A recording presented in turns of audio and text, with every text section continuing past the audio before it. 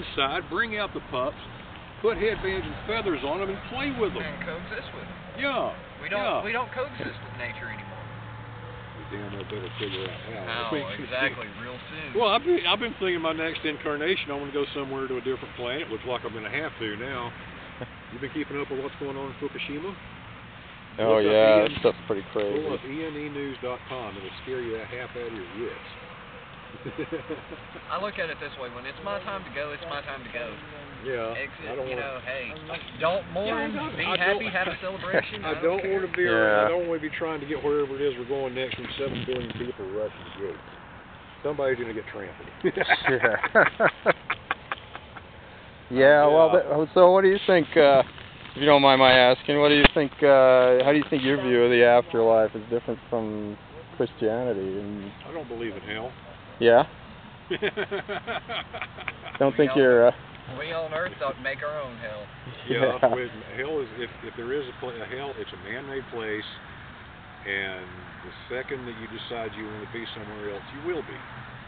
My dad always thought he was a Marine. He'd always said, "Well, I'm going to go to hell. I'm going to go to hell." A couple of days after his death, he started hanging out with me going, "You're right. I'm not there anymore."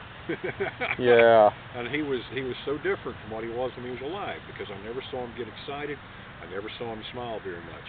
But his spirit hanging around with me, it's unbelievable how different he is. And it's you're not assigned a pair of wings and a heart. Yeah. Yeah. Yeah. And I don't think God is this old white man with long hair and a full beard sitting on a golden throne with a lightning bolt for a scepter. I may be surprised, but I don't think that's what God is. God, goddess, universe, and everything. God is male and female.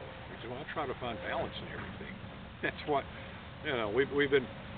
The male-dominated religions have really screwed things up, man. I mean, world wars and stuff. 45 million people killed in World War II. Well, of course. Males are combative, warlike. Women are not terribly bright, it seems. Yeah. Well, yeah. Well, I've been doing some research into the basement of the Old Testament. Yeah. And it's pretty much scholarly consensus now that before there was Yahweh, there was El and Asherah. And you still see the name El frequently in the Bible. It means the God. Yeah. He had bull horns, and really? and he was married. He was the partner of the goddess Asherah, who was the great mother goddess.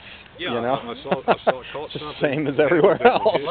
Later termed to Cyrnos or Pan. Yeah, same deity. Okay. Yeah, exactly. That's also, everywhere you go. The horn god and the great mother. It's also in Egyptian culture there was Bath. He was the keeper of children and childbirth. Yeah. And he was a horn god as well. See, now I've been wondering about that with the Egyptian. So it was Bath. The last two was. He was actually a horned god also that took care of children and pregnancy. He would be the one to cast the net as far as for the women's stomachs. Oh. He would be the one that would draw the dots on the stomach, and as the stomach became larger with child, the net would spread and it would keep it in. Oh, cool. Okay, so he's kind of a protector then too.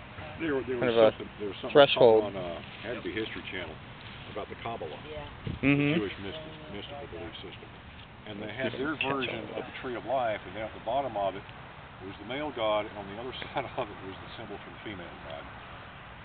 The god. So even as far back as that, where we lost the female side of things, I'm not sure, but it's been our loss. Paganism is bringing back Kings. that side. Yeah, it is. Yeah. There's a big resurgence in it now too. Yeah. Than what it used to be. Yeah, people are pretty sick of the old. Yeah.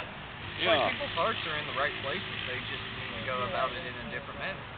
Yeah. Well, that's the thing. I think people want to figure out how to, and it's not exactly like everybody is telling them, teaching them in high school and college. Yeah. Well, when I was young, the only book around about anything mystical was Gone Wilde, teaching Gone Wilde. Let's see who's calling here. And maybe if you're lucky, later, and then later down the road there was also Anton LaVey.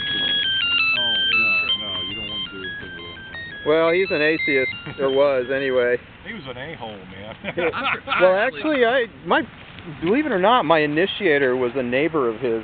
He grew up in the same neighborhood that LeVay did, and he was quite a showman, you know. He put on such an act, you know, but he was actually, he didn't believe in the devil. He used the devil as a symbol for the human ego. Well, when he did his prayer and it was simply the Lord's Prayer said backwards, I thought, there's nothing mystical about it. Yeah. He just wanted to. He was just a jerk. Well, it was the '60s, you know. It's like you mess with people's heads in order to open their minds and all that, you know. Yeah. But he was no. Some of the people around him were jerks.